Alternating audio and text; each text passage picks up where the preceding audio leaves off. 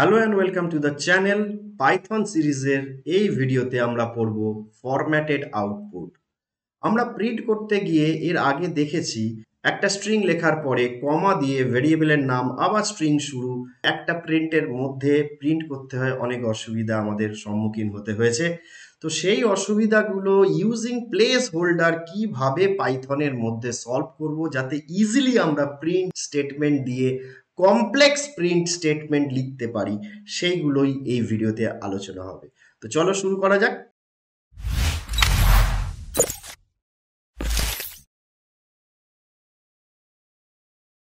তো এই পারপাসে আমরা পাইথনের ফরম্যাট ফাংশন পড়ব। Format function is a function which has been introduced for handling complex string formatting more efficiently। এবার মোর এফিসিয়েন্টলি কিভাবে করে, যেমন একটা এক্সাম্পল, ছোট্ট একটা এক্সাম্পল দেখো। প্রিন্ট করছি আমরা, শুরু করলাম, ডাবল কোট শুরু করেছি, second bracket open close. So এই যে কার্লি ব্রেসেস ওপেনিং এবং closing, this is called a place holder. Place holder মানে হচ্ছে এই জায়গাতে কোনো একটা কিছু প্রিন্ট হবে। কি প্রিন্ট হবে এখন আমি কিছু বলিনি, আমি লিখলাম this is a scripting language and this is the end of the string. এরপরে দেখো আমরা এর পরেই করেছি ওই স্ট্রিংটার সঙ্গে ডট দিয়ে ফাংশন কল করেছি, format function.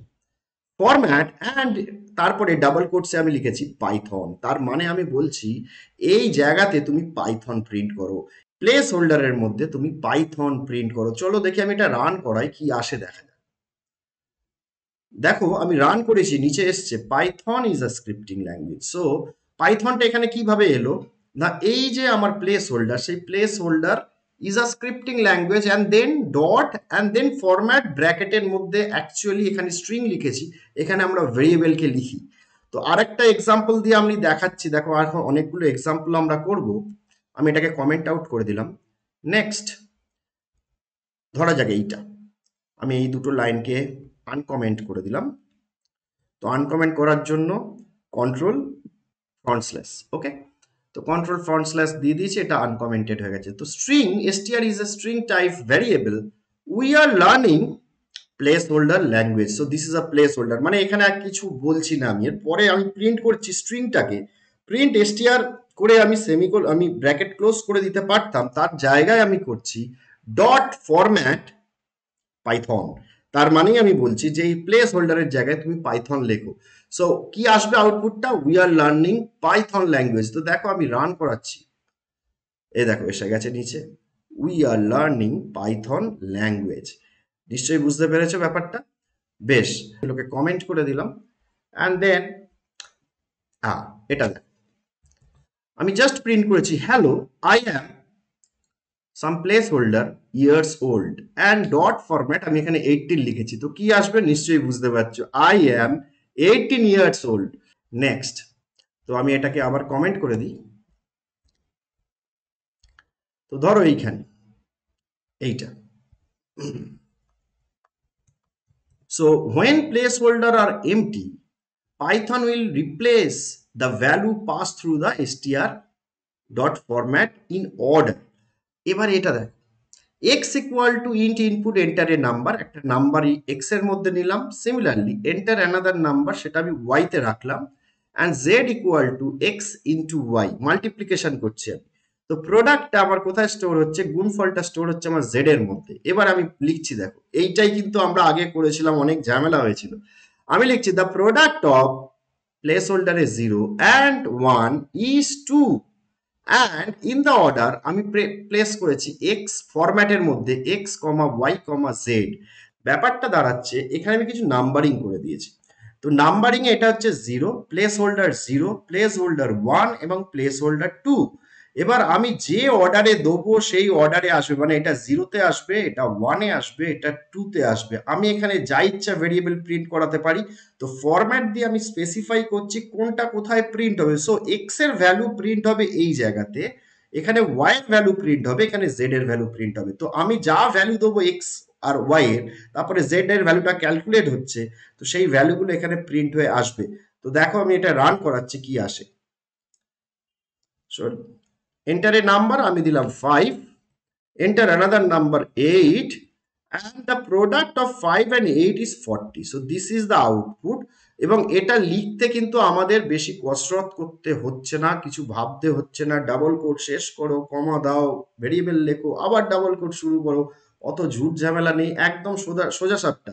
Not only that, আমি যে কোনো অর্ডারে প্রিন্ট করতে পারি। ধরা যাক আমি এটাকে ওয়াই করে দিই আর এটাকে যদি এক্স করে দিই, ঠিক আছে, নো প্রবলেম। তাহলে আমার আগে ওয়াই এর ভ্যালু আসবে, তারপরে এক্স এর ভ্যালু এখানে আসবে, তারপর জেড এর ভ্যালু আসবে। দেখো আমি আবার চালাচ্ছি, তো আমি প্রথমে এক্স এর ভ্যালু দিলাম 2, এক্স এর ভ্যালু দিলাম 2 আর ওয়াই এর ভ্যালু দিচ্ছি 5।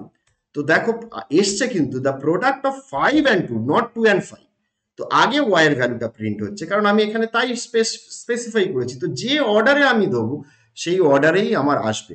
এবার তোমাদের বলে রাখি আরো কাজের সুবিধা করার জন্য, যে আমি যদি এগুলো এমটি দিই, যেটা কিনা ওপরে লেখা আছে কথাটা, যে when place holders are empty, place holders R MT মানে হচ্ছে আমি এখানে 0 লিখবো না, আমি just second bracket open and close করলাম, 1 লিখবো না, second bracket 1 and close, and 2ও লিখবো না, আমি কিচ্ছু লিখবো না। So the product of some variable, এখানে তার মানে কিছু একটা ভেরিয়েবলকে প্রিন্ট হবে, and some variable is some variable. তো আমার এখানে আমি যে অর্ডারে দেবো সেই অর্ডারেই প্রিন্ট হবে, মানে প্রথমে ওয়াই এর ভ্যালুটা প্রিন্ট হবে, তারপরে এক্স এর ভ্যালু প্রিন্ট হবে, এবং জেড এর ভ্যালুটা এই জায়গাটাতে বসবে।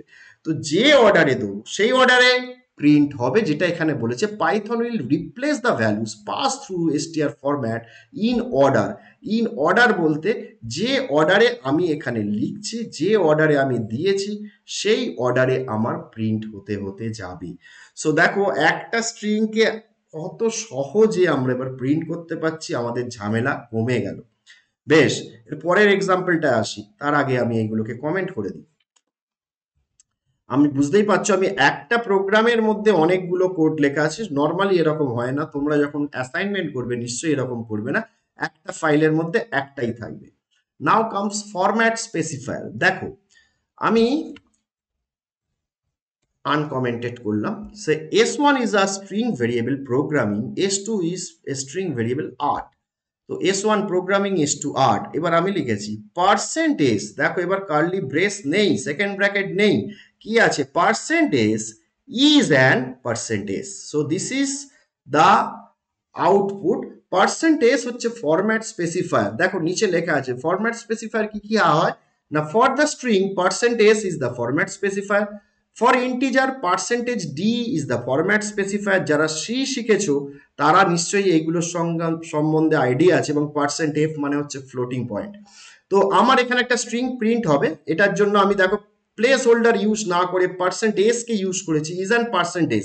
কিন্তু মনে রাখতে হবে ওগুলোতে যেমন ডট ফরম্যাট ইউজ করছিলাম, এই যে স্ট্রিংটা শেষ হওয়ার পরে ডট ফরম্যাট দিয়ে আমি ভেরিয়েবলের গুলোকে স্পেসিফাই করছিলাম, এখানে কিন্তু আমাকে দিতে হবে পার্সেন্টেজ। যদি আমি ফরম্যাট স্পেসিফাই ইউজ করি তাহলে দিতে হবে পার্সেন্টেজ, অ্যান্ড দেন ব্র্যাকেটের মধ্যে ফরম্যাটও লিখতে হবে না, পার্সেন্টেজ অ্যান্ড ব্র্যাকেটে আমাকে অর্ডারে স্ট্রিং এর মানে ভেরিয়েবলের নামগুলো বলতে হবে। তার মানেই বোঝাচ্ছে যে এস ওয়ানটা প্রথমে লিখেছি, তার মানে এই জায়গাতে এস ওয়ান এর ভ্যালু আসবে, তারপরে এস টু এখানে লিখেছি, তার মানে এই জায়গাতে আমার এস টুর ভ্যালুটা এখানে আসবে। ওকে, তো এটা যদি আমি রান করি কি আসবে, প্রথমে আসবে s1, মানে programming is an s2 art. So programming is an art. তো দেখো আমি রান করলাম, নিচে এসে গেছে programming is an art. Okay, but তোমাদের বলে রাখি this technique is old technique, মানে পাইথনের পুরোনো ভার্সনগুলোতে এগুলো ইউজ করা হতো, এখন কিন্তু ডট ফরম্যাট ইউজ করেও আমরা করতে পারি। আমি এটাকে কমেন্ট করলাম। ওকে, নেক্সট এবারে এইটা দেখো। সো কি করা হয়েছে, a is equal to enter a number, b is equal to enter another number, c equal to a by b। a by b মানে a কে b দিয়ে আমি ডিভাইড করছি, যেটা রেজাল্ট আসবে এটা রেজাল্টটা কিন্তু ফ্লোটে আসবে, c তে কিন্তু ইন্টিজারে আসে, যারা c জানো তাদের থেকে এখানটা একটু আলাদা। a by b মানে পয়েন্টে যে যা আসবে সেটাই c এর ভ্যালু, মানে c will B A floating point number. ওকে, নাও আমি প্রিন্ট করছি the result of place holder divided by place holder is, আচ্ছা এখানে যেহেতু ফ্লোটিং পয়েন্ট ইউজ করবো জন্য কোলন এফ দিয়েছি, আমি কোলন এফটা দিলাম না প্রথমে, অ্যান্ড ডট ফরম্যাটে ABC, this is the new technique যেটা আমি বলেছি, আর এই ওপরে এটাতে আমার পুরোনো টেকনিক। সো আমি এটা দিয়েছি, দেওয়ার পরে যদি রান করি তার মানে বুঝতেই পারছো এখানে আসবে এ বাই বি ইজ সি। ওকে, তো আমি রান করালাম, তো এন্টারে নাম্বার, আমি এখানে একটা নাম্বার দিলাম সে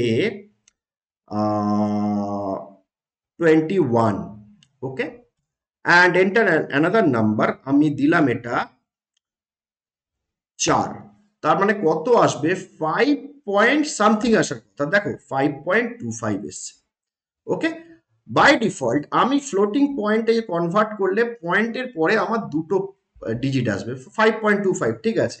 এইবারে আমি এখানে এটা চেঞ্জ করলাম, যেটা লেখা ছিল সেটা ছিল কোলন এফ, কোলন এফ যদি দিই এই একই রেজাল্ট যদি আমি প্রিন্ট করি বা পয়েন্টের পরে কত আসে আমি দেখি, দেখো আমি রান করালাম, আমি দিলাম এখানে 21, এখানে দিলাম আমি 4, তো দেখো 5.25000, মানে পয়েন্টের পরে 6টা ডিজিট প্রিন্ট করছে, এবং সেটা সম্ভব যদি আমি এটা লিখি। বাই ডিফল্ট এটা যদি না লিখি তাহলে পয়েন্টের পরে দুটো ডিজিট আসবে, আর যদি আমি পয়েন্টের পরে 6টা নাম্বার চাই মানে ফ্লোটিং পয়েন্টের রিপ্রেজেন্টেশন চাই, তাহলে কোলন এফ লিখতে হবে।